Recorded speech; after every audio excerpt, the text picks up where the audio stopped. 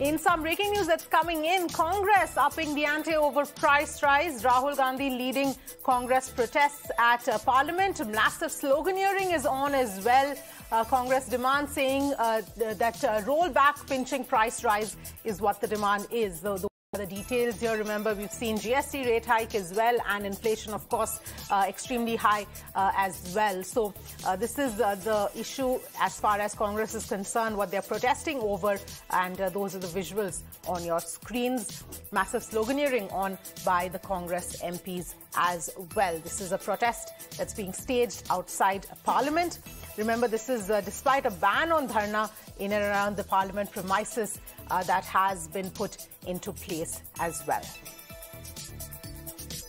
Ranjita is joining us for more details here. Ranjita, क्या बता सकती है ये कांग्रेस के प्रोटेस्ट के बारे में, और ये प्रोटेस्ट तब हो रहा है जबकि पूरे प्रीमाइसेस में एक्चुअली धरनास बैंड है?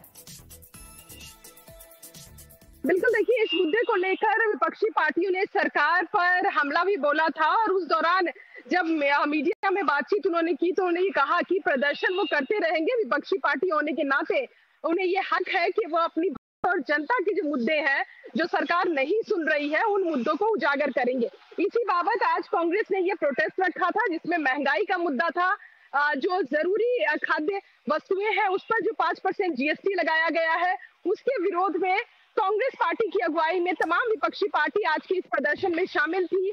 समाजवादी पार्टी के सांसद इसमें थे, शिवसेना, लेफ्ट पार्टी, इसके अलावा एनसीपी, तमाम जो विपक्षी पार्टी है उनके सांसद आज गांधी प्रतिमा के बाहर उन्होंने प्रोटेस्ट किया।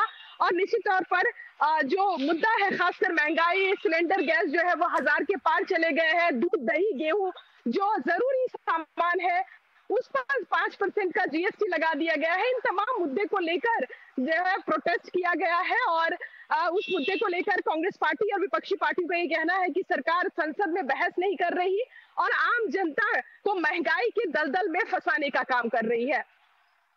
जी बिल्कुल रंजीता, हमारे साथ जुड़ने के लिए और सारी जानकारी के लिए धन्यवाद।